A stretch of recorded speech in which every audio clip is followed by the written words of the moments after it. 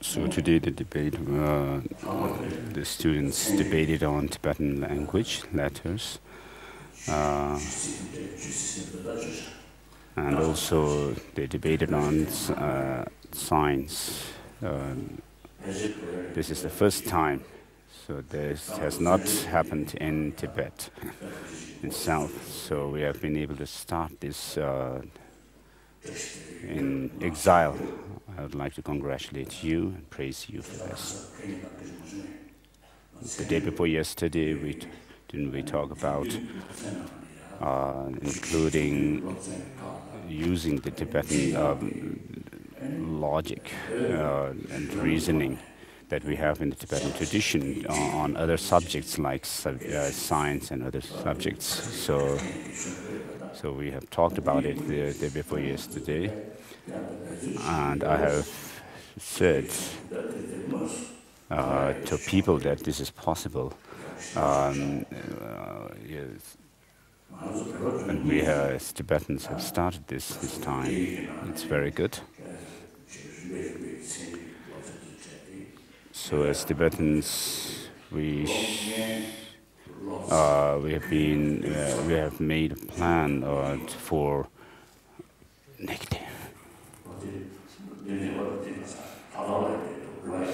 So since 5 years, we have started a project of translating science into Tibetan, so that Tibetans could study science in Tibetan language.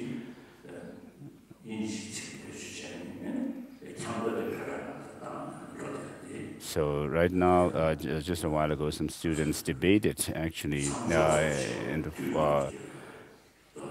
mixing Tibetan and English when they were actually giving the definition and so forth, the relationship between different things. They were talking in English, but then the procedure of the debate was basically in Tibetan. When they talked about whether X is necessarily Y or so forth. So Tibetan language is very precise in using this kind of logical debate. So the way we analyze and investigate things through logic and reasoning is very precise. The language itself, Tibetan language, is very precise for that. So of course, logic had come from the Nalanda University scholars, originated from them, and using that as the basis. And we Tibetans started the procedure of debating. Eventually, it must have grown and evolved in Tibet. So now we have become adept with this kind of debating procedure. So I have noticed that some Chinese are now beginning to put some effort in using this kind of debating procedure in their own language. So here, the students have taken interest, and then the teachers and also the concerned people have kept this in mind, and we could have a new kind of way of educating people by using logic and debate, kind of innovation.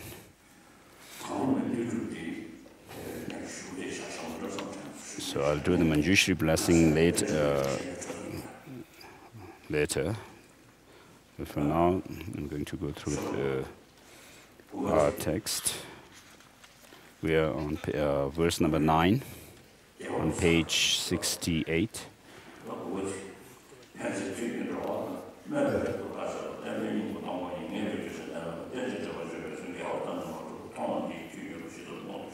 to help heal sentient beings, O benefactor, you have taught the peerless reason to a certain emptiness, the heart of the teaching. This way of dependent origination, those who perceive it as contradictory or unestablished, how can they comprehend your system?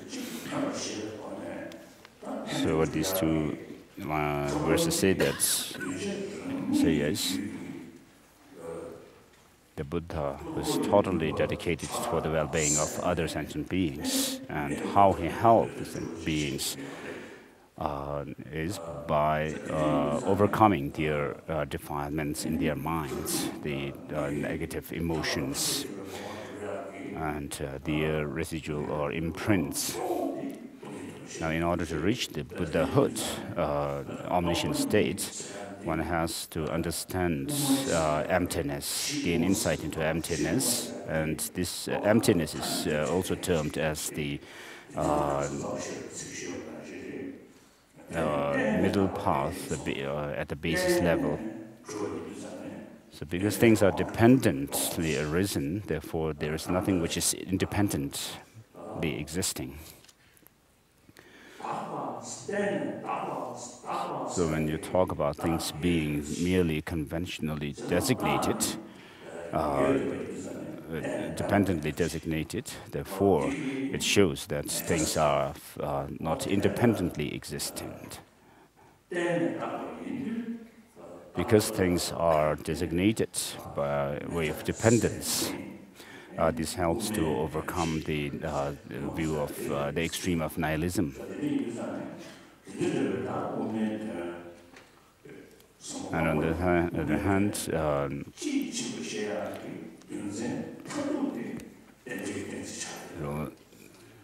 the middle way is that which is free from the two extremes of nihilism and eternalism, or permanence. So we have been habituating, we have been accustomed with the things having some kind of solid, concrete existence, independent existence. And because of that, when someone says things are merely nominal, merely conventional, we are not able to actually take that.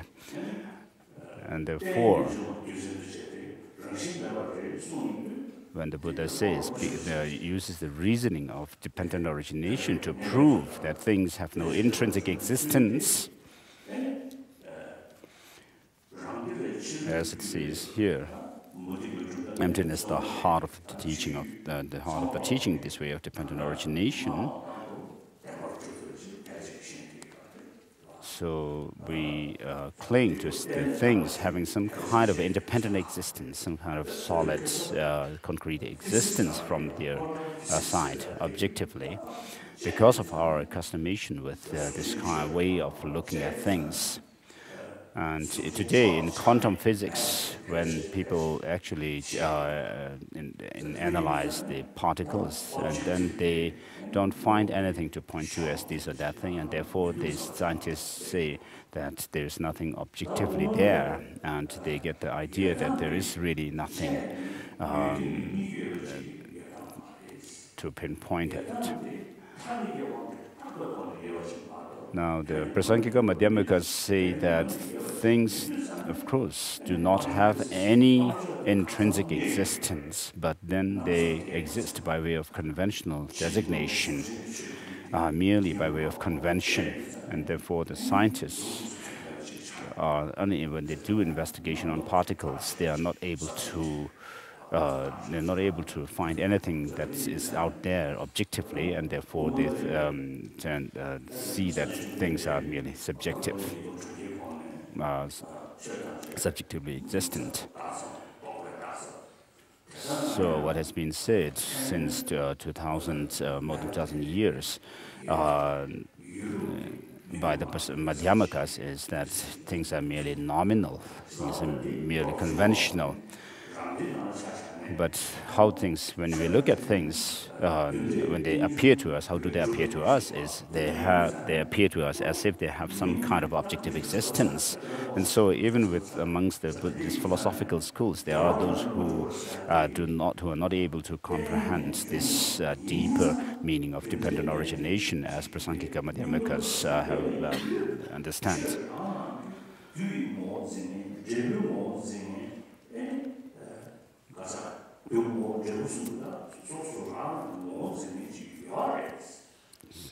So, of course, things, there are causes and effects, and also the identity of things.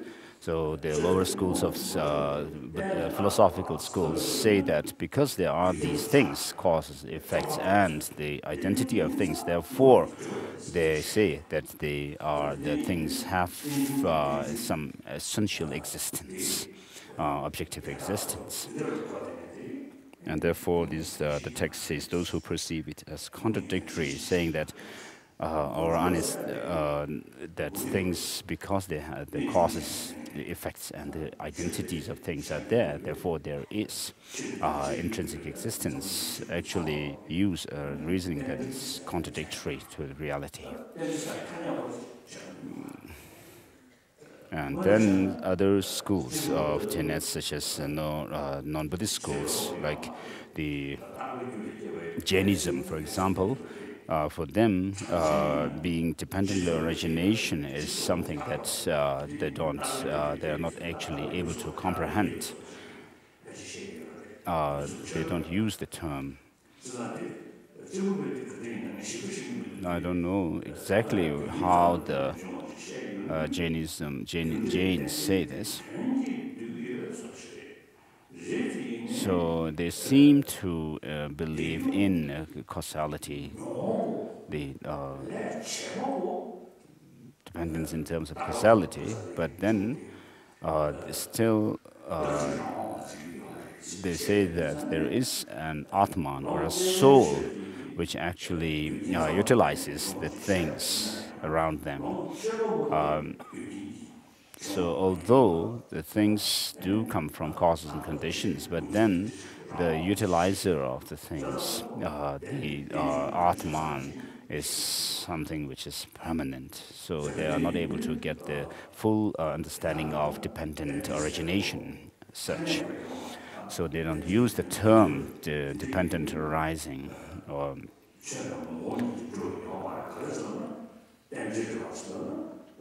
So for them to say that things have no intrinsic existence because they are dependent originated, if you use this reasoning, they would say the reason is unestablished, not validated for us.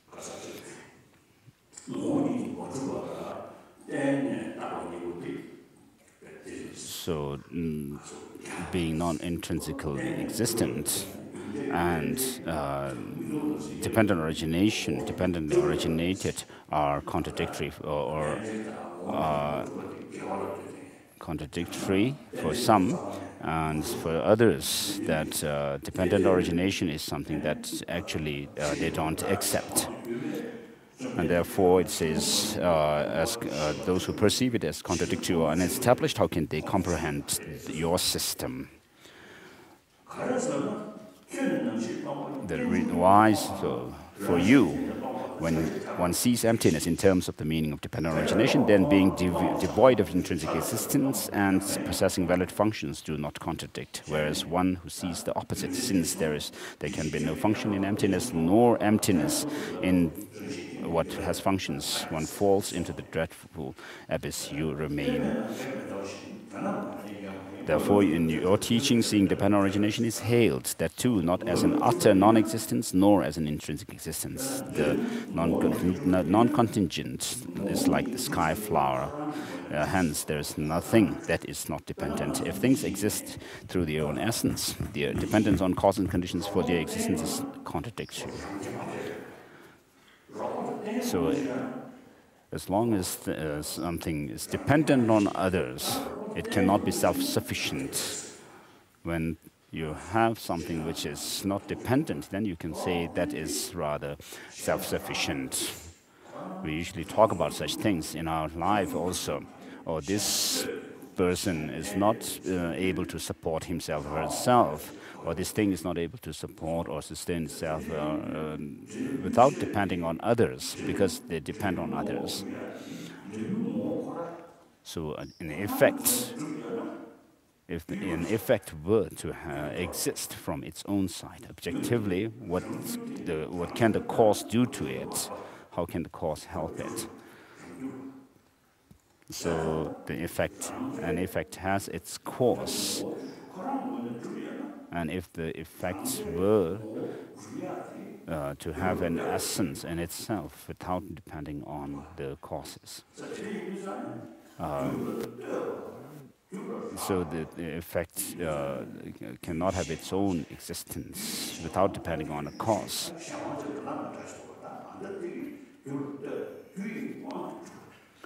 So an effect arises because of a cause, and so due to a cause, an effect arises.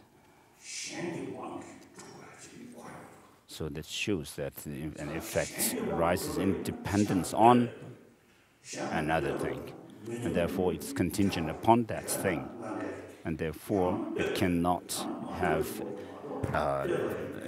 be independently existing. So things should either be dependent on other factors or non-dependent or independent. There is no third alternative. So these two, being dependent and independent, are mutually exclusive. So in another case, we can talk about the relationship between the human being and a horse. Of course, because they are not mutually exclusive, we can have a third alternative that we can point to as neither being the horse nor being the human.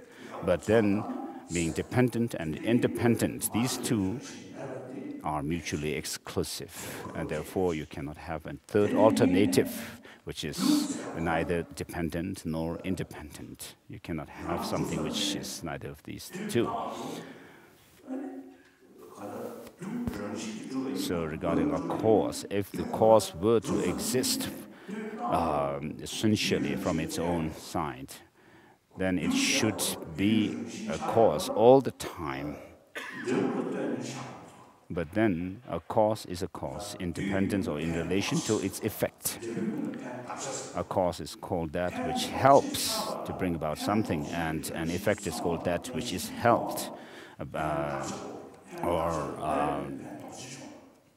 Therefore, these two, something that helps and something that is helped, the helped and the helper, are mutually dependent on each other. And therefore, a cause gains its identity not because it arises from an effect, but because it gains its identity in relation to its effect. But when we look at things, the causes and the effects, they don't appear to us as being dependent, mutually dependent. So in Madhyamaka Karika, Nagarjuna says that a doer, an actor, is posited in relation to the action, and an action in relation to the actor, and then the object acted upon. Without that, you cannot talk about an actor and an action, and where the action happens.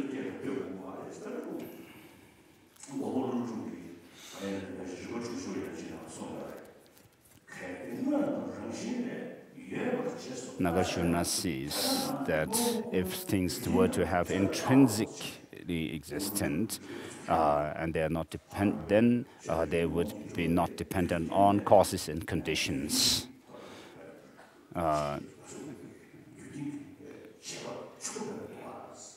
Nagarjuna says, other philosophical followers of other philosophical schools, that because things have some identity of their own, therefore they have essential existence. They exist objectively. And so to this, Nagarjuna responds that if they were to have any intrinsic existence, then they cannot depend on others. But you can see in the world that things depend on causes and conditions. So if things were to have intrinsic existence, they cannot be dependent on causes and conditions. Therefore, in your teaching, seeing dependent origination is hailed that too, as not utter. Verse number 15.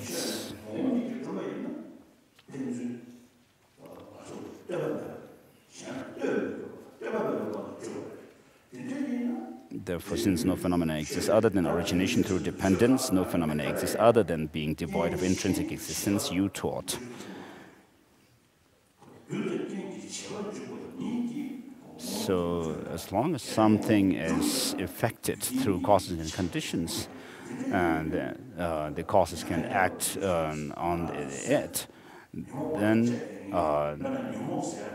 it cannot be intrinsically existent, independently existent.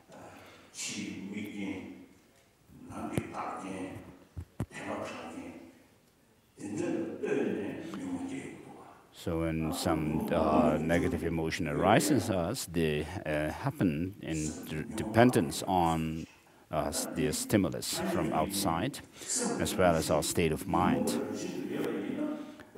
So if our mind as such were to be in the nature of delusion or these afflictive emotions, then we could always have anger all the time. But even if somebody is very short-tempered, very angry type of person, that person will not remain angry all the time for years and years on.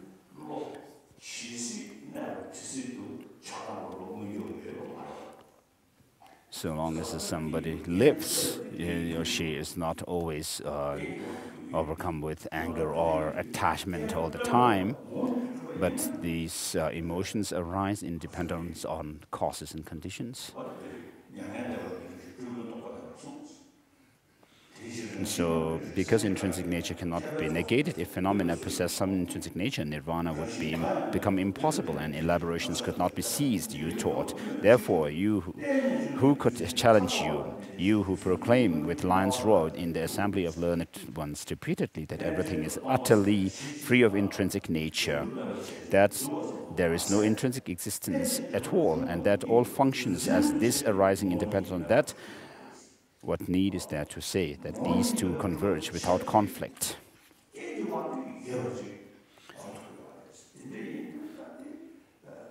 So, because things are dependently arisen, therefore they are not independently existent. And because they are not independently existent, what that indicates is that things are dependent. And so, the reasoning of dependent origination can overcome both the extremes of nihilism and eternalism at the same time, simultaneously. Whereas other reasons that are used to prove emptiness, such as the lack of many and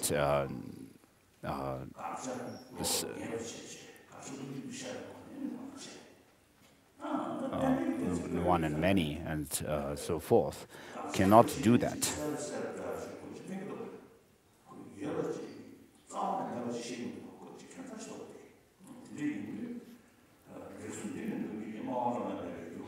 And it is through the reason of dependent origination that one does not lean towards an extreme. That you have declared this excellently is the reason, O Savior, of your being an unexcelled speaker. All of this is devoid of essence, and from this arises that effect. These two certainties complement each other with no contradiction at all. So Rinpoche Lama Tsongkhapa says that so maybe for some it may be difficult to posit the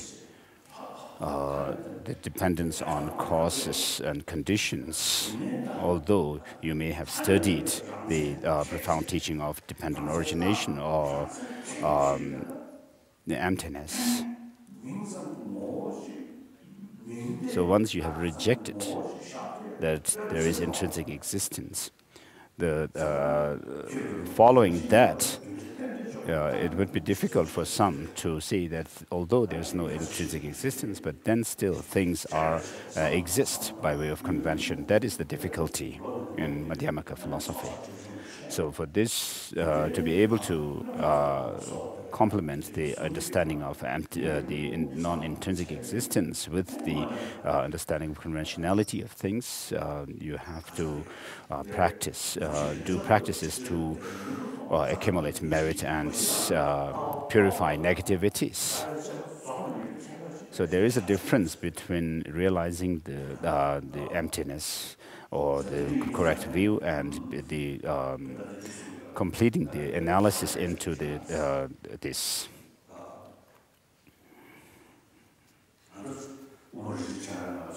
In Nagarjuna's garland of a precious garland, form is mere name, space is mere name.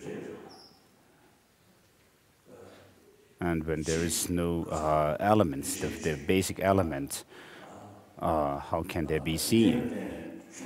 So things that come through causes and conditions, and also everything that is also designated by our language and conception, everything.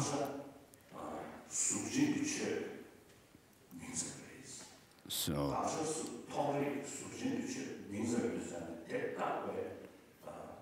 the obstructive things like form and so forth are mere name, nominal, and also the space which is posited by way of negating the obstructiveness is mere name, and the name itself. If the thing which is named by certain names, such as space and so forth, is merely in name, then the name itself should be mere name. So sometimes we get the idea that when we say, well, things are merely nominal, merely labeled, then the label itself seems to have some kind of a force or power over the things, the objects that it is applied to. So, but then, since the object itself is merely nominal and conventional, therefore the name itself must also be merely nominal. And so in one of Ansapat's writings, he says,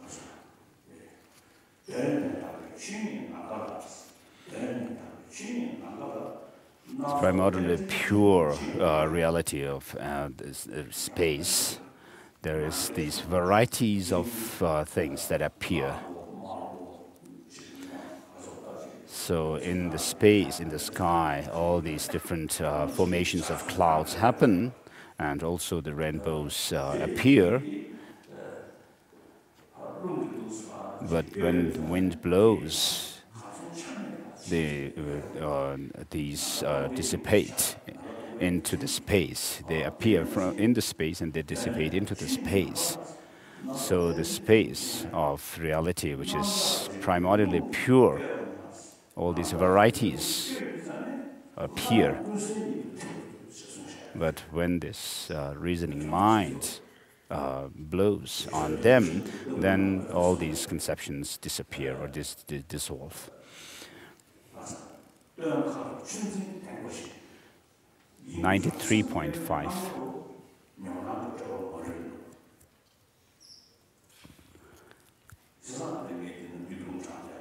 So the seventh Dalai Lama also says all these conceptions disappear into the mind, just as the clouds dissipate into the space.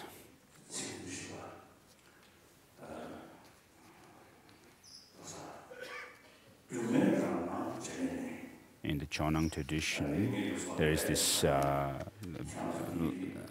verse. It says, of course, all of you, we are human beings, and we are Tibetans. We are living beings. If somebody pricks us with a needle, we would feel pain. And then we can say, we say that if you harm this person, that's a sin. But then if you were to look at the person, where the person is, within the body and the mind, what appears to us, you will not be able to pinpoint at anything as being that person.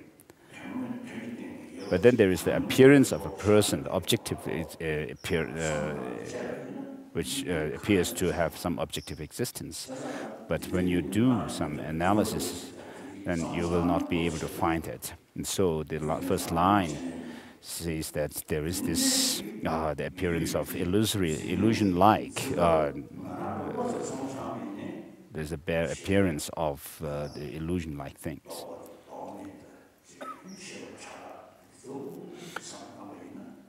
And we have all these conceptual thoughts and then non-conceptual states of mind. But then we are not able to pinpoint at this or that as being the mind when you analyze. And therefore, there is the consciousness which has luminosity as its quality, but then it's baseless. So this can be and everything disappears into or this ineffability. Even if you were to gain some a little sort of understanding of such thing, then you'll be able to destroy or deconstruct any objectification of things.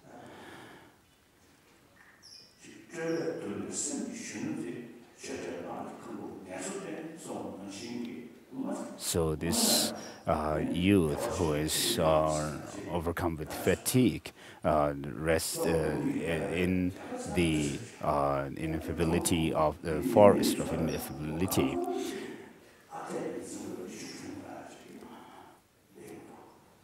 So this helps to reduce one's clinging to some kind of objective existence of things. So there are a difference in the usage of terminology amongst the Tibetan Buddhist traditions. So in the Gagyu tradition, you have the Mahamudra tradition, and in Nyingma, you have the Gathak and primordial purity and texture, the breaking through practices. And then in the Sakya, you have the three continuum, continua, and so forth. So all these boil down to the same point.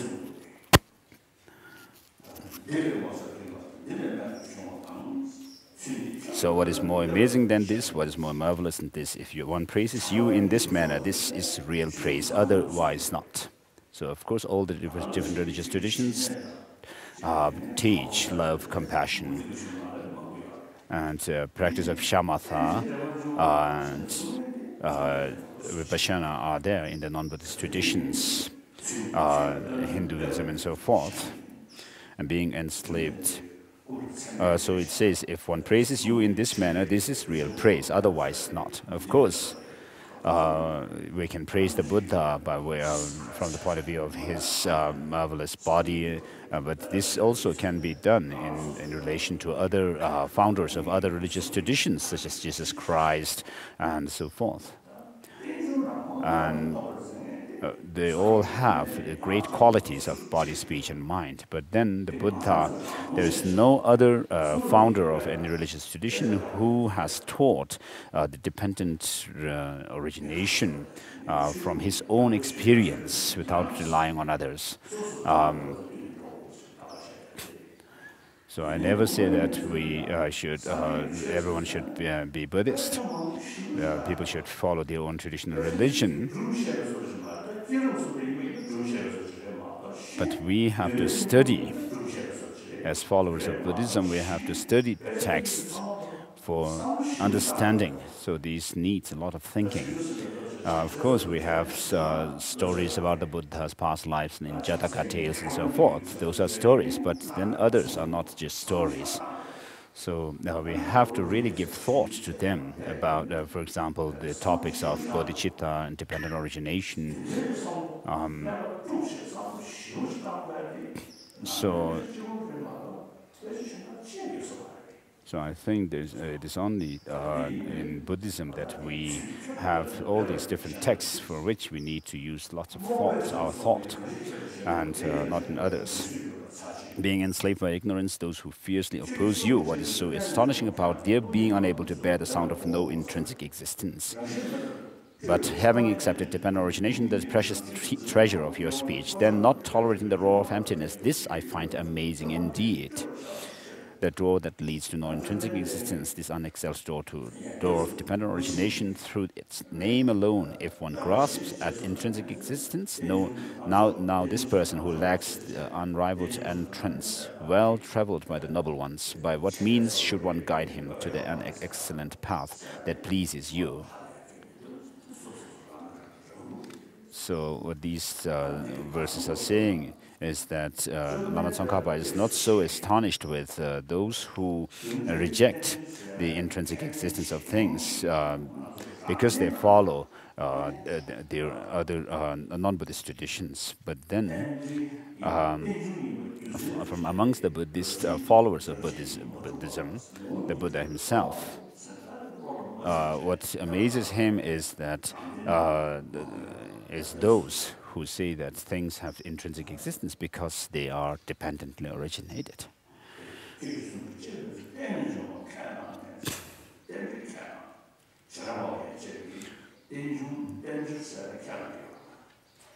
So Vaibhashikas accept dependent origination, but then what is said in the second turning of the wheel of Dharma, with the teachings on, which says that there's nothing intrinsically existent, they can't accept that.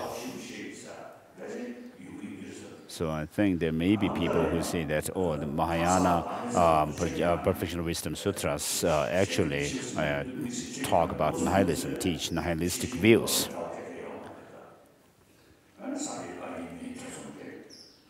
So there are people, followers of Buddhism, who say that, who are not aware of, who say that the Perfection of Wisdom Sutras or the Mahayana Sutras are not taught by the Buddha.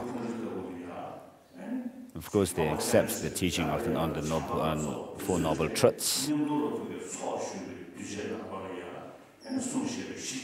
So the Perfection of Wisdom Sutras were taught which were taught by the Buddha on the Vulture Peak to his audience, comprising Manjushri and other deities as well as humans. But then there have been people before Nagarjuna's time that who said that these were not the teaching of the Buddha, but they were actually written down by Mahayana followers. So therefore, there have been this argument that Mahayana is not teaching of the Buddha. But then within the Mahayana followers, there are the Madhyamakas, follower of Madhyamaka tradition, and the Chittamatra tradition, who accept the Perfection of Wisdom Sutra. But then they say that the Perfection of Wisdom Sutras are not definitive teachings of the Buddha, but they say that they are subject to scrutiny and subject to arguments, criticism, subject to debate and so forth. So they say that the Chittamatras say that the sutra unraveling the thought of the Buddha is the definitive teaching, and the reason why the Buddha taught that things have no essential existence in the second turning of the wheel of Dharma, which is those of the Perfection of Wisdom Sutras, is by thinking of the three natures. Intrinsic nature, uncreated, non-contingent, dependent origination, contingent and created. How can these two converge upon a single basis without contradiction? So intrinsic nature or essential existence. When we say something is just its nature, it's natural to it, then we usually think that it cannot be changed as such. For example, the hotness is the nature of fire, so you can't change it. So what cannot be changed naturally, how can this converge upon the same single basis with that of dependent origination?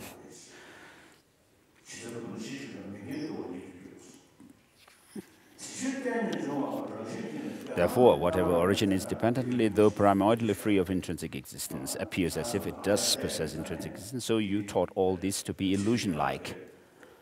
So I'm sitting on this throne, the Bhikshu Tenzin Gyatso, facing you. I am a human being. It's true that I'm a human being. But then, if you were to check where this Bhikshu Tenzin Gyatso is, just as I talked about you earlier, you will not be able to pinpoint at anything as being me. So when you don't do any kind of an analysis, how I exist, what is me and all this, you can still see me just conventionally. Through this very fact, I understand well the statement that to what you have taught, those opponents who challenge you cannot find faults that accord with reason. So if the Buddha had only said that things cannot be found under analysis, just that, then perhaps there could be logical arguments which can challenge his. But then he says that things have no intrinsic existence as well. Why is this so? Because by declaring these, chances for reification and denigration towards things seen and unseen are made most remote. Through this very part of dependent origination, then rationally, for the rationale for your speech being peerless, convictions arise in me also that your other words are valid too.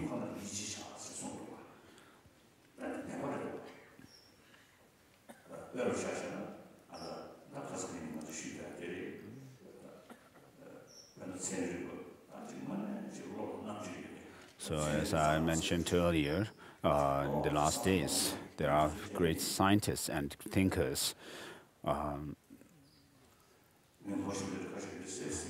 Some of my friends even say this. In the Western countries, for thousands of years, people have believed in a theistic God, created God. But then, these days, people are actually beginning to question the creator God.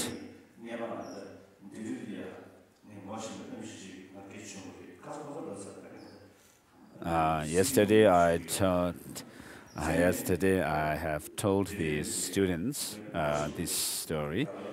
Right now I'm telling this story to you, Tibetan Kalun Tipa, Dr. Losawan Sengye. I've met one Indian doctor. He said that, who told me that the God has created this world and all the creatures in it. And amongst the humans who are created by him, there are so many bad people. Why did God create all these bad people? And so I know him very well, and half jokingly, half truth, I told him that God also created heaven and hell, and therefore, since hell is already created, it cannot be left empty. Therefore, there must be people who should go there, and therefore,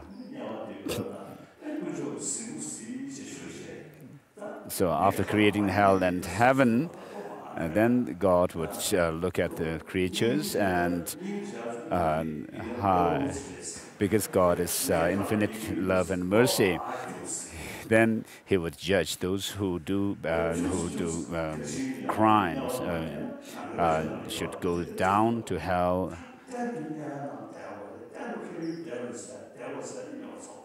But then the idea of eternity, once you go to hell, is quite problematic.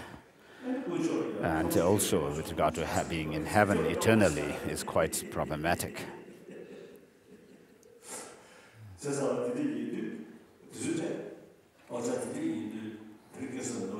So some people who are rather thinking people and do some kind of reflection on the teachings, they find that people are questioning about Creator God.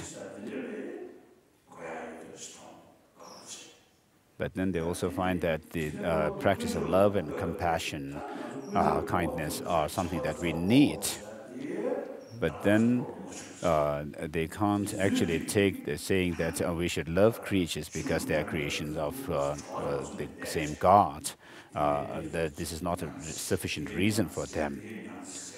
And therefore, they try to taste the different traditions. And having done that, having experimented different traditions, then they find that Buddhism has so many reasonings to prove. And especially Buddha himself has said that his followers should not follow him out of their devotion to him, but they should actually examine his teachings. And if they find his teaching to corroborate their reasoning and their own experience, then they should actually accept it. So this people find really appealing.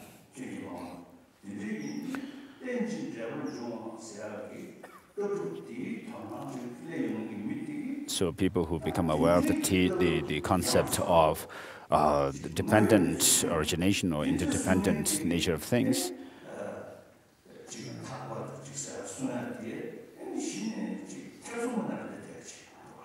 you also will be able to find that you cannot say that such a person who has taught dependent origination also has taught the attainments of liberation, omniscience, and so forth. When you check into the reasoning of dependent origination, you will not be able to reject the possibility of nirvana and so forth.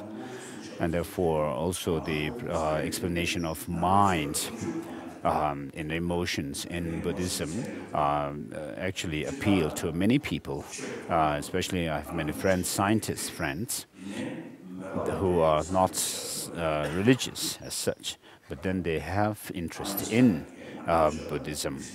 Einstein also had interest or was appealed, Buddhism had appealed to him. And many scholars in the West also find some appeal in Buddhism. So they doubt about the other religious traditions, but then they find interesting Buddhism interesting.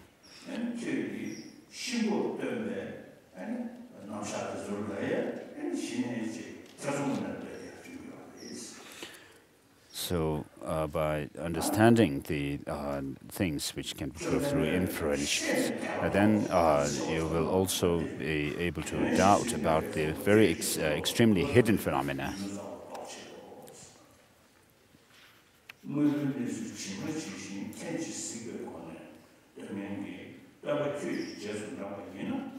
So following the Buddha, who has given the teaching from his own experience by seeing and experiencing them himself, then one will be able to overcome one's ignorance, which is the source of all troubles and problems.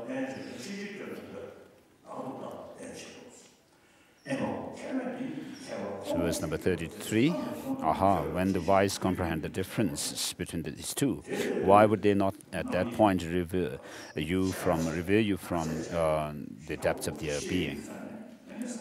So when you understand the teaching of the Buddha by analyzing it, examining it, let alone your numerous teachings, even in the meaning of a small part, those who find ascertainment in a cursory way, this brings supreme bliss to them as well. Verse number 35, 36. Amongst the seven, among teachers, the teacher of divine origination, among wisdom, knowledge of divine origination. You who are most excellent like the kings in the world know this perfectly well, not others.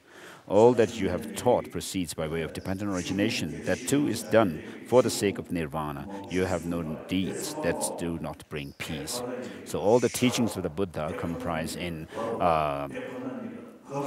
the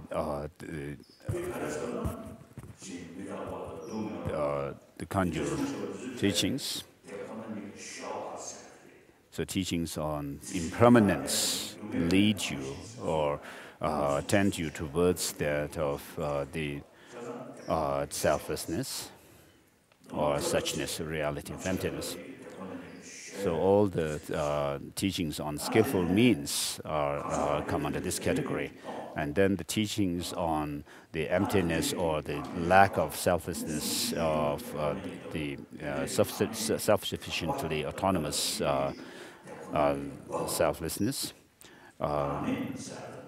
leads you to approach the suchness or reality. And then the teachings which about the reality of dependent origination is the teaching that actually lands you at the suchness or reality. So all the teachings of the Buddha can be understood in terms of these 3 points.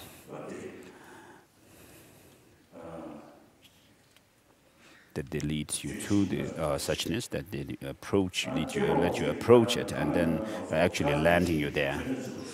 Alas, your teachings in whosoever's ears it falls, they all attain peace. So who would not be honored to uphold your teaching? Verse number 42 finished. 43. 44.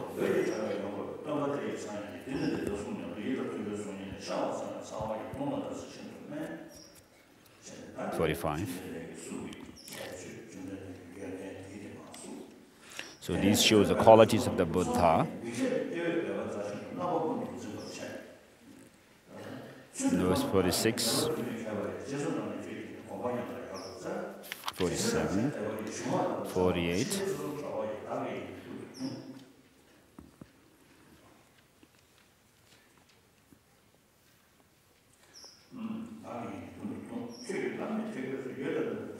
(49).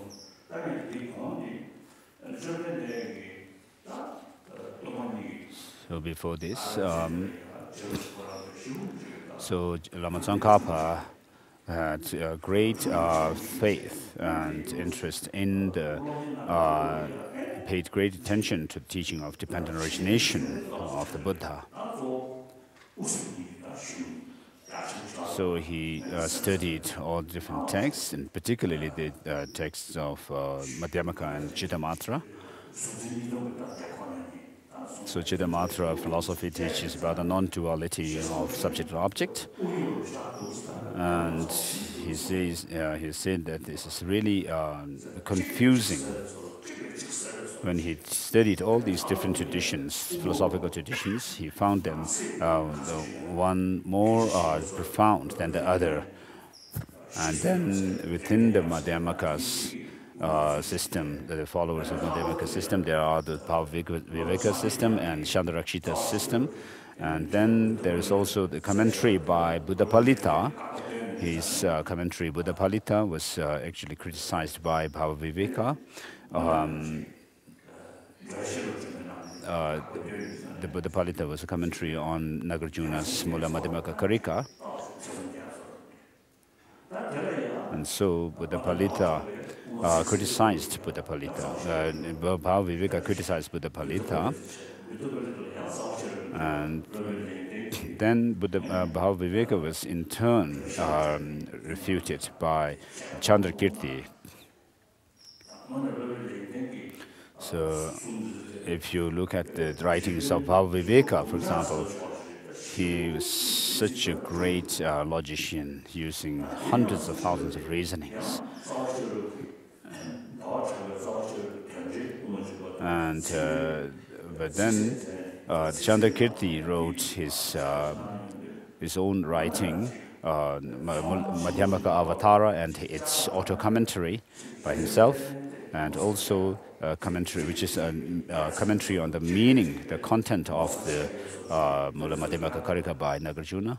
And then he also wrote the Prasana Pada, or clear words. So if you look at these writings, they are really great writings. So I don't know much about these philosophical thoughts. So compared to the Geshis, very learned Geshis, I'm nothing. But in my mind, sometimes many Geshis, when they are able to explain things which they have studied, but then when it comes to something they have not actually seen or learned, then they are, when you ask questions on them, they are not able to say much. But it seems I am more intelligent compared to them in terms of that things that I have not seen before. I can actually infer them based on the knowledge that I have gained from what I studied. So when you study all these things, then these writings, then you actually get more and more doubts. So that's what Lama Tsongkhapa is saying here. At such times as I studied the numerous works of both our own middle way and other schools, my mind became tormented even more constantly by a network of doubts. So Nagarjuna, verse number 49 mentions Nagarjuna's treatises. So his treatises comprise those of the 6 texts on reasoning and others.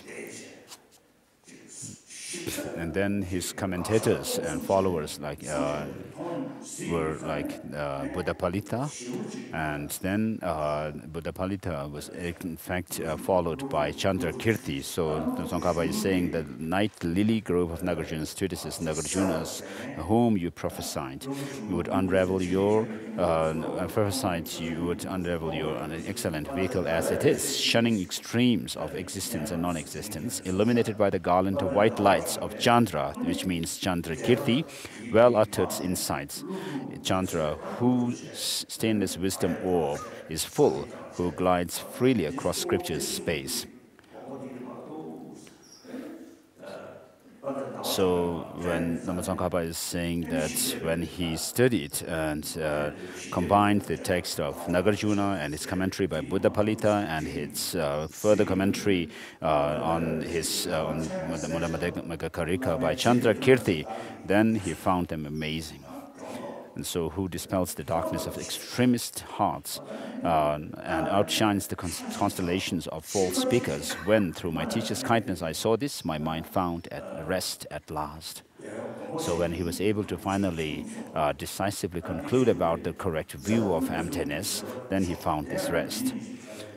Of all your deeds, your speech is supreme. Within that too, it is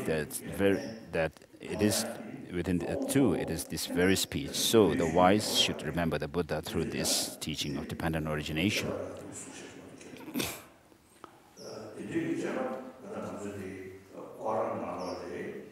So, of course, in the Tibetan, in Vinaya, monastic discipline, codes of monastic discipline, I mean, there are all these rules that were laid down by the Buddha. But this is also similarly found in even in Quran, the Islam's Quran. And then the teachings of scripture, discourse, which teach on the development of single-pointed concentration. I mean, single-pointed concentration is something which is also common, which is shared with the non-Buddhist tradition. But then our main teaching of the Buddha comes from the Abhidharma tradition. So Abhidharma, within Abhidharma, we have the higher and lower Abhidharma. I'm referring mostly to the higher Abhidharma. So if you study this, then Tsongkhapa is saying that you will have a unique faith in the Buddha. So by understanding the teaching of the Buddha, you will have deep faith, unflinching faith in the teacher himself. Following such a teacher and having become a renunciant, having studied the conqueror's words not too poorly, this monk who strives in the yogic practices, such is the depth of his reverence to the great seer. Since it is due to my teacher's kindness I have met with the teaching of the unexcelled teacher, I dedicate this virtue too towards the cause for all beings to be sustained by sublime spiritual mentors. Verse number 57. I spend day and night carefully reflecting by what means can I enhance this teaching achieved by the Supreme Savior through strenuous efforts over countless eons. So, and verse number 58, finished. So this completes the teaching on Tsongkhapa's text.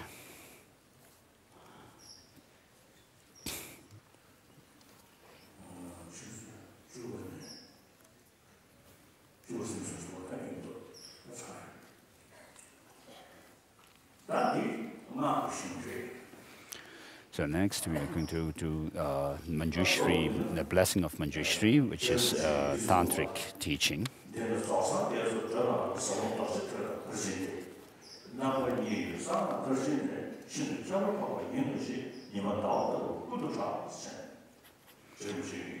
Tsongkhapa says that it is renowned for people that there are two vehicles that leads to Buddhahood, which are the Sutrayana and Tantrayana. And that the Tantrayana is said to have unique features to lead the followers to Buddhahood.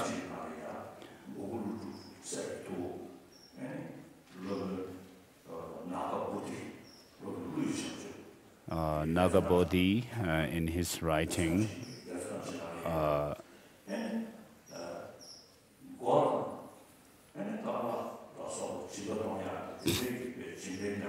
giving one's head and body, limbs and so forth, for over thousands of eons, such practices will not lead you to Buddhahood. Why? Because following the Sutrayana path and so forth, he says, because by doing these practices, one will not still be able to overcome what are known as the three visions. Three visions are those of the whitish appearance, reddish increase, and blackish near attainment. And these could also be labeled as, according to Samaja Tantra, the first empty, second empty, and third empty.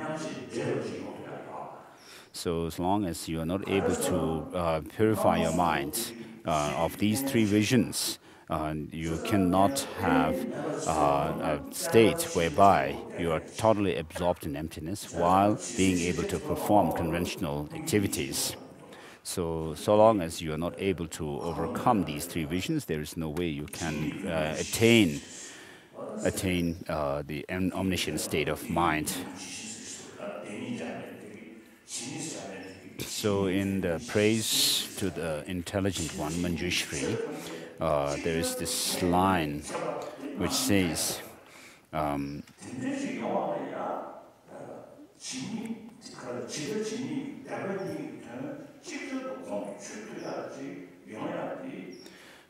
enabling you to see the extent of all things and how they exist. So all these conceptions that we have to do with the three visions. So long as we are not able to purify these three visions, then you will not reach Buddhahood. But by overcoming these three visions, there is no doubt that one will reach Buddhahood. So I'm not going into details here, but Gunken Lam Jamyang Shepa, he says that both Sutrayana and Tantrayana can help to purify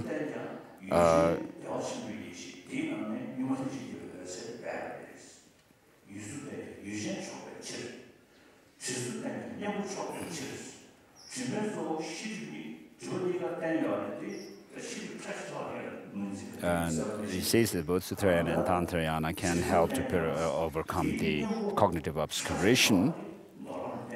But then the subtlest form of defilement, cognitive obscuration, cannot be overcome merely through this Sutrayana path, but you have to rely on the Tantrayana path, because this, although both Tantra and Sutra teach emptiness, the same emptiness, but then with regard to the subjective mind, the subtlest clear light mind is not taught in the Sutrayana, but only in Tantrayana.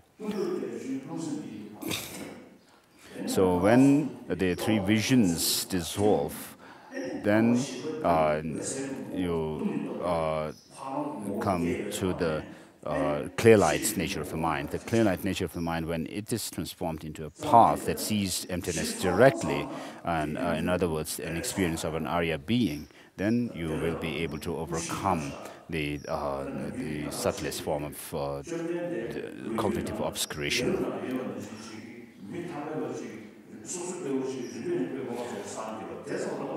So if we were to say that the Buddha was just someone who lived, who was the historical person who was said to have accumulated so much merit over through countless eons and so forth, but then after his death, some say that he is no more. So it's rather quite inconsistent with the causes that he created, and the effect only lasting a very short period of time.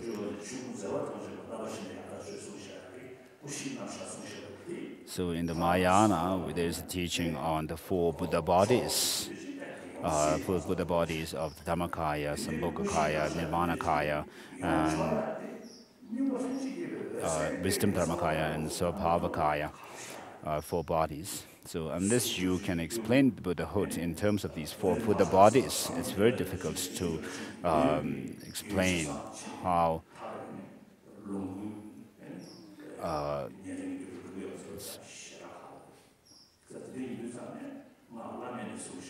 so you have to resort to the highest yoga tantra when you would, if you were to explain in detail, precisely, the four Buddha bodies. It cannot be explained on the basis of what is taught in Sutrayana.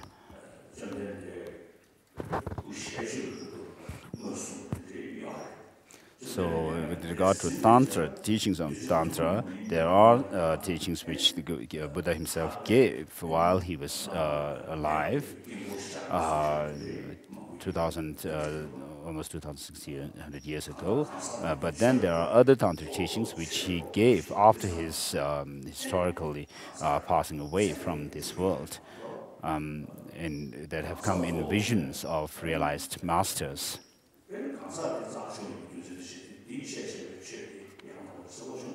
So we cannot say that the teaching of the Buddha is great because the person himself was great, but we have to actually, that is actually using the logic the wrong way.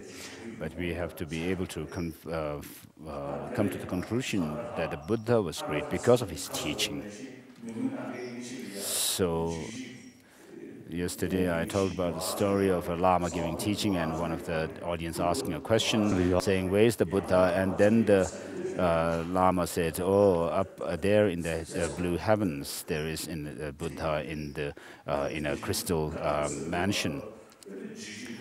But we should not think, when we think about the tantric deities like Chakrasamvara or Vajrapairava or Yangtak and so forth, somewhere out there, but Of course, these teachings are according to the way we relate to the deities. When the teachings say that such and such deities are in such and such pure land and so forth.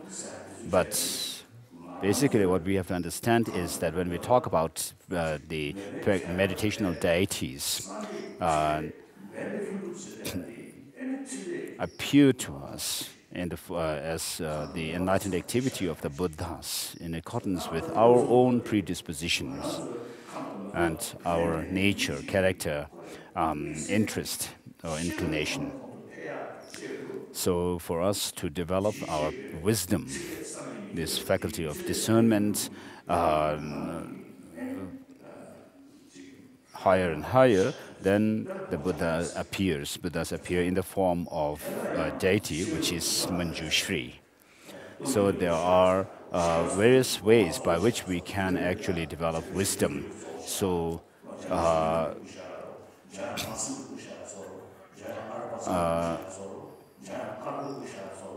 according to our own objectives of developing wisdom, realizing emptiness, and so forth, we have the different forms of Manjushri as well.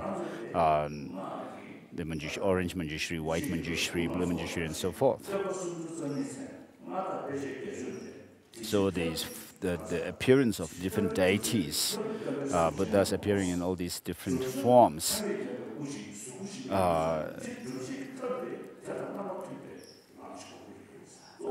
is to show that we have to create the causes which actually can bring about the results that we are looking for. That results we are looking for is a Buddhahood where we attain the pure body of a Buddha, the physical body of a Buddha, which has the what are known as the major and minor marks of a great being. And we have to actually train ourselves in a step, such as just as we learn the scripts, letters, alphabets. So first you begin with by learning the letters, and then you started writing the alphabets. And in Tibetan, we have all these different forms of writing, Tsukring and Tsukmaikyuk and Tenkyuk and all these. So you have to train your hands to write all these. And similarly, in Tantra,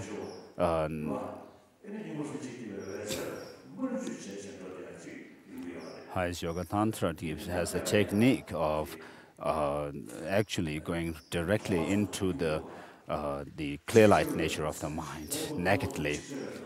In Doha teachings, the spiritual songs teachings, there are two. There's mention of the teachings for those who can, for sudden enlightenment, and those who can reach enlightenment rather gradually. And so the teachings which are meant for people who can reach enlightenment rather quickly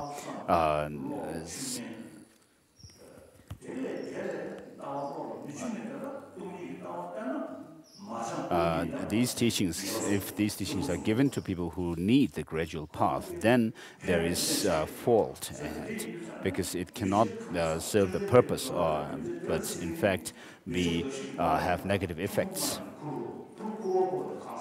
So the Buddha himself used skillful means when he gave teachings.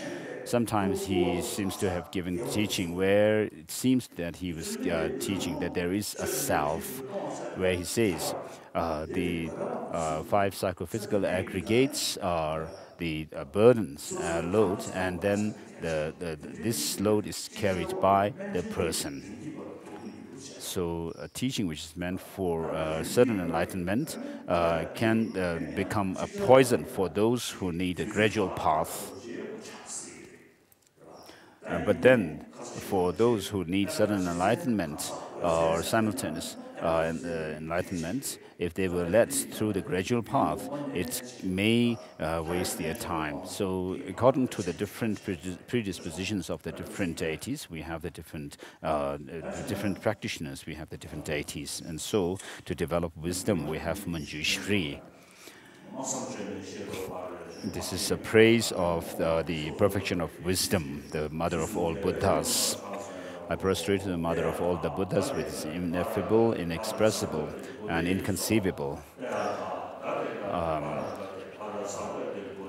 Swaha. This is the mantra of Heart Sutra.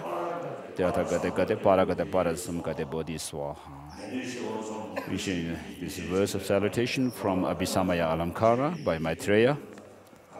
It's paying homage to the wisdoms of the Shravakas, Pratyeka Buddhas, and the Bodhisattvas and Buddhas. This is the salutation verses from Nagarjuna's Mula Madhyamaka Karika.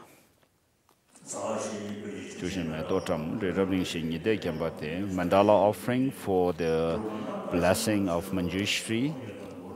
Mandala Kamniyataya Mi. So we'll say the text says we should say the 7-limb prayer 3 times. So we'll say this one verse together. Whatever slight positive potential I may have created by paying homage, offering, and acknowledging my faults, rejoicing and requesting the Buddhas stay and teach, I now dedicate all this for full awakening. Whatever slight positive potential I may have created by paying homage, offering, and acknowledging my faults, rejoicing and requesting that the Buddhas stay and teach, I now dedicate all this for the full awakening.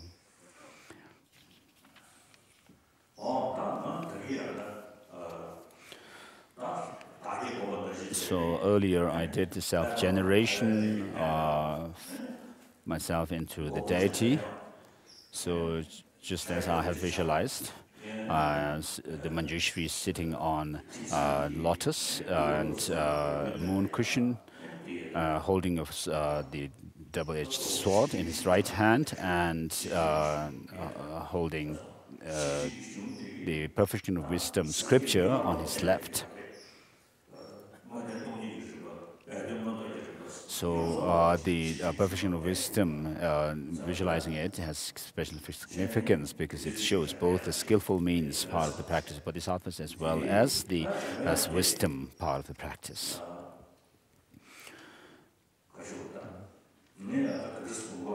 So how I have visualized myself as Manjushri is, first I meditate on emptiness, checking what's this I, where this I is.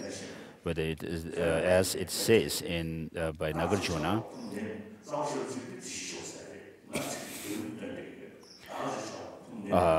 the Tathagata, in his text, Nagarjuna mentions Tathagata, but when I recite this, I usually refer to myself. So I'm neither the aggregates nor separate from the aggregates. I'm not in the aggregates, and nor the aggregates are in me, and therefore, where am I? What am I? And so through this meditation on emptiness, for the purpose of this visualization and meditation, the ordinary perception and ordinary conception of myself are dissolved, and having done that, from within the state of emptiness, then I arose myself, or visualize arising myself into Manjushri, as described earlier. And so at my heart, you imagine a wheel with 5 spokes.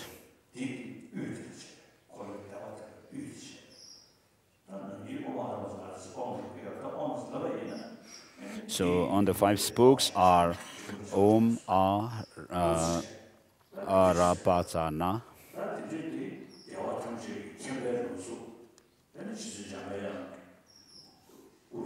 D in the center.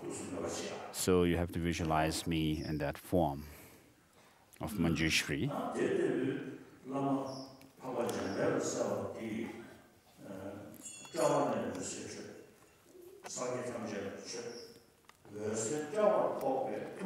So from the forehead, from Manjushri, me as Manjushri, rays of light are emitted.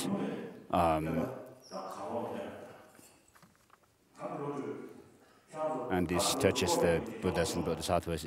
Those of you who know this prayer of Manjushri, the praise to Manjushri,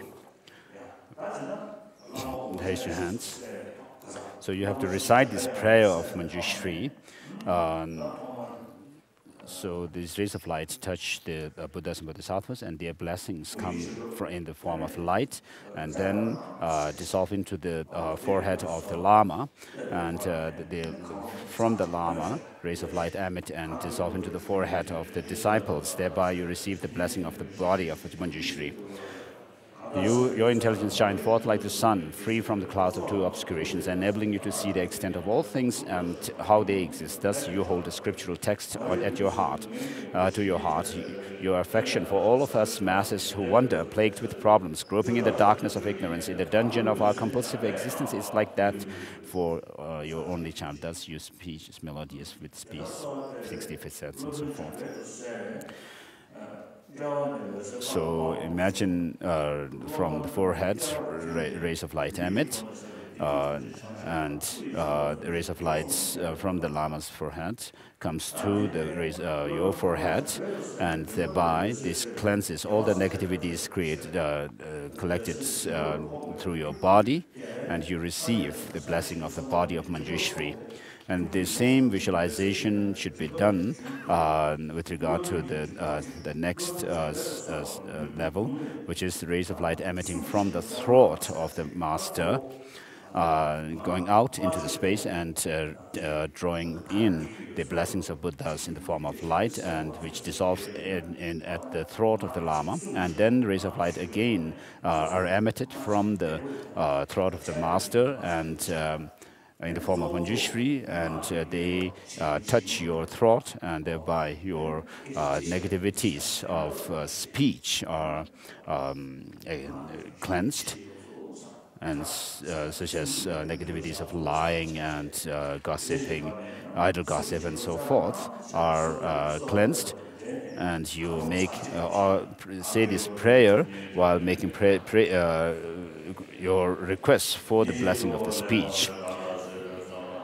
And so its thunderous roar rouses us from the stupor of our disturbing emotions, frees us from the iron chains of our karma, dispels the gloom of our lack of awareness, and slashes our problems wherever they is proud. Thus you brandish a sword, pure from the core, from the beginning, and having traversed the 10 bhumis, your set of enlightened qualities is complete. Thus, as spiritual son of the triumphant ones, your body is bedecked with enlightenment adornments at 112. So please remove the darkness from my mind. O Manjushri, I bow down to you.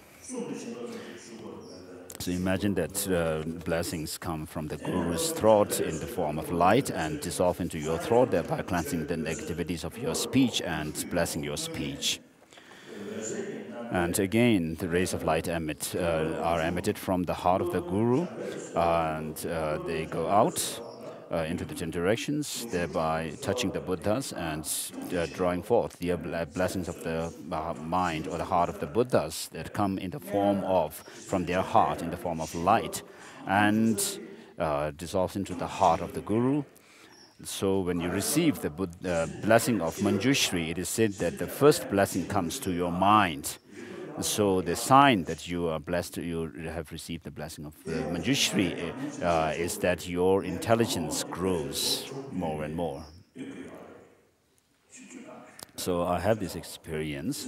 From my own experience, I have been reciting this prayer of Manjushri since my childhood. I didn't know, of course, I had no idea what Manjushri looked like, and I have no vision of Manjushri and so forth. But then I recite this mantra of Manjushri, Om Arapat Nade.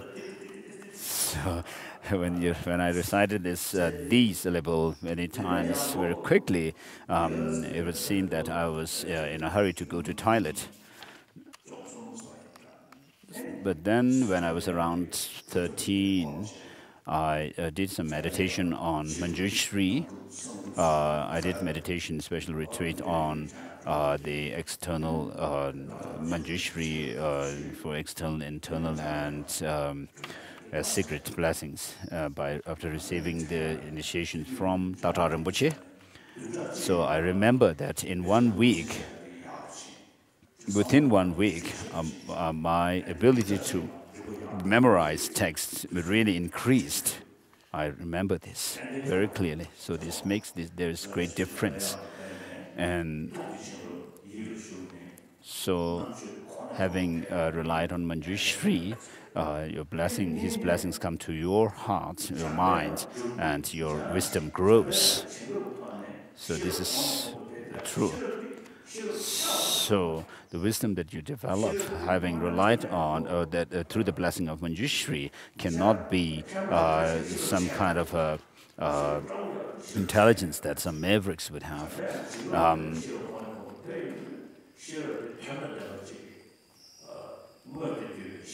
So the wisdom that you gain through the blessing of the Manjushri is a wisdom which can be used, which you can use to benefit others. So sometimes there is danger of misusing our intelligence and wisdom. So within the wisdom or intelligence, you have this broadness of wisdom, of broad knowledge, wisdom of clarity.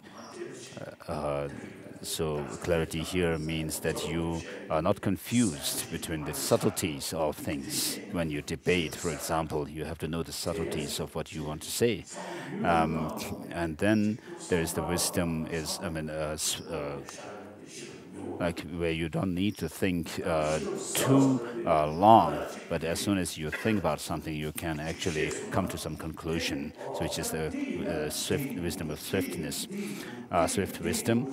And then you also develop the wisdom, which is the profound wisdom, which by which you will be able to come to conclusions through reasoning. If something were this, it has to be that, and so forth. And then you also develop the wisdom of memorizing things, and also debating and arguing with others, and also composition, wisdom to compose things. So sometimes people have the first kind of wisdom, but not others. Sometimes people have the second kind of wisdom, but not others. And sometimes other people have the third kind of wisdom, but not others. So, in other words, you are requesting the Manjushri to give you the blessing of wisdom.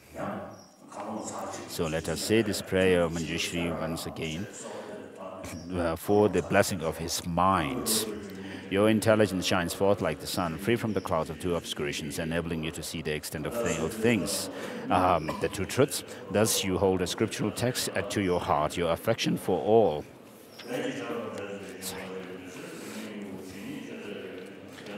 Your affection for all of us masses who wander, plagued with problems, groping in the darkness of ignorance, is in the dungeon of our compulsive existence, is like that of your only child, for your only child. Thus, your speech is melodious with 60 facets. So imagine that the rays of light from Manjushri, from the Guru's heart, come to you and dissolve into your heart, and thereby cleansing all the negativities created through your mind, and then you receive the blessing of his heart or mind. So the more blessing you receive from Manjushri, what should happen to you is that you have to develop altruistic attitude more and more. So even if you were to gain insight, direct insight into emptiness, but if you lack bodhicitta, then you will not be able to reach Buddhahood, which is the state free from the two extremes of samsara and nirvana, mere nirvana. And Nagarjuna, in his Bodhicitta Vivarana, first goes through the teaching on emptiness, and then he touches on the Bodhicitta. So these two have to be combined. So we are going to do some ceremony for Bodhicitta here. So all of us do not want suffering, but we all want happiness. So we don't try to solve problems just on a daily basis. But then we are thinking for life. to have happiness throughout our life and not to have suffering. So as I talked about yesterday, we have a seed for compassion and love, which comes from a biological factor. But this should be increased, expanded by using our intelligence. And by using our intelligence, we should be able to see the possibility of being able to overcome the delusions, the afflictive thoughts and emotions, as well as their imprint. And we all have the Buddha nature within us. So there's a possibility of reaching Buddhahood. Buddhahood for the benefit of all sentient beings. We are not talking about reaching enlightenment for the benefit of all sentient beings and leading all sentient beings to enlightenment today or tomorrow or within a short period of time. But we are actually talking about reaching that goal for ourselves and others over countless eons. So if you have such a determination to, if you cultivate this determination to work for the benefit of others, as the Tsongkhapa has said, with the help of bodhicitta, what you actually do is you are thinking only about the well-being of other sentient beings, but as a byproduct of it, you also benefit. You fulfill your goal. And so if you reflect on these teachings on bodhicitta, which are taught in many different texts, such as the texts of Mahayana Sutra Alamkara and Madhyamaka Hridaya by Bhaviveka and so forth. So with the help of bodhicitta, our wisdom of realizing emptiness will be able to lead us to omniscient state of mind. So in order to help all sentient beings, we all have this seed for compassion, which is at this stage maybe biased or partial, but in order to develop it further and further so that it becomes impartial, you should think of compassion. So with compassion as the foundation, you should think of reaching Buddhahood, thinking of benefiting all sentient beings and develop bodhicitta within yourselves. So here you should think that you will develop bodhicitta, generate bodhicitta for the benefit of all sentient beings, just as the past masters like Nagarjuna and so forth have done. And so think, please repeat this. I go for refuge to the Buddha, Dharma, and Sangha until I'm enlightened. The practices of giving and so forth that I've done, may they become cause for leading, for benefiting sentient beings. So repeat it for the second time, please. So you take refuge in the Buddha, Dharma, and Sangha. And having taken refuge in the Buddha, Dharma, and Sangha, then what you say is, I take refuge until I'm enlightened. So long as our mind, this Buddha nature remains defiled, it is known as Buddha nature.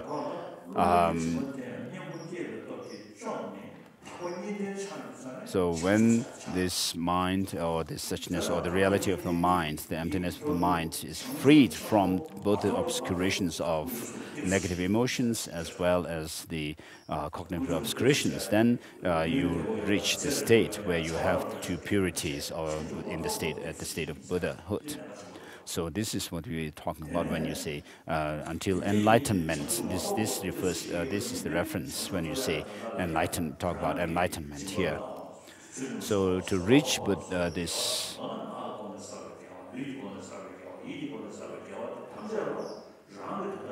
So whatever you do in terms of practice of the six perfections through your body, speech, and mind, all of them are done in order to benefit other sentient beings. So with this in mind, please repeat this. I take refuge in the Buddha, Dharma, and Sangha until I'm enlightened. The practices of giving and so forth that I have done, may they become cause for Buddhahood to help sentient beings. So please repeat these lines for the third time. At the end of this third repetition, then you feel that you should feel convinced that you have the generated bodhicitta within yourself, just as the past masters like Nagarjuna and so forth have experienced them. And in order to reach enlightenment, with the help of this bodhicitta, I will also develop the understanding of selflessness, the gross form of selflessness as well as subtle form of selflessness. And so through these practices, may I reach Buddhahood, as Nagarjuna has said, through the collections of merit and wisdom, you reach the Buddha's physical dimension and Dharmakaya. I take refuge in the Buddha, Dharma, and Sangha until I'm enlightened. The practices of giving and so forth that I have done, may they become cause for me to become a Buddha, to help sentient beings. And may the precious bodhicitta grow where it has not yet grown. Where it has grown, may it increase further and further. May the precious understanding of emptiness grow where it has not yet grown. Where it has grown, may it increase further and further. Today my life has borne fruit. I've gained this human life. I've become a Buddha's child. I'm born into the Buddha's family. Which intelligent one will become despondent to ride the horse of bodhicitta, which leads you from higher to higher states to enlightenment? As long as space endures, as long as sentient beings remain, may I too remain to dispel the misery of the world. So with this, we have finished this teaching and the blessing of Manjushri. This is a Thanksgiving mandala offering.